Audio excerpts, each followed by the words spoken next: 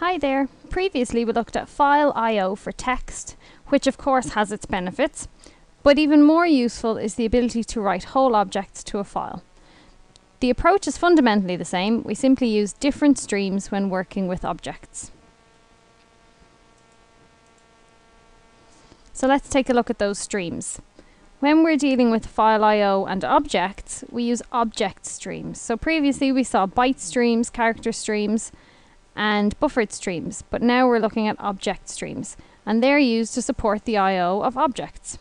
The key here is that the object you're writing has to be of type serializable, and we'll see that in a couple of minutes. The examples are object input stream and object output stream. When we use object output stream, the writeObject method traverses the entire class hierarchy of object references and writes all objects in that hierarchy onto the stream, and this is known as serialization. When we use object input stream, the readObject method reads all serializable objects and all original object references are preserved, which is deserialization. So serialization is wrapping everything up and sending it to the file, and deserialization is pulling it all back out and all of the data still being the same as it was when it was sent. To write and read objects to and from files, we must first make the class serializable.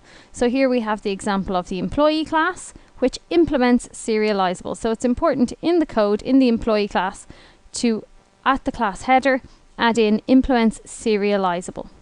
Serializable is an interface, and Java needs to also know where to find it.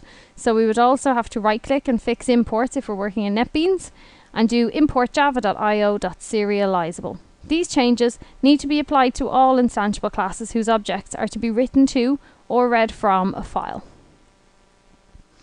Of course then, because we're doing file input and output, we're using the java.io package, so we need to make sure that we import this package at the top of our class where the file handling is taking place.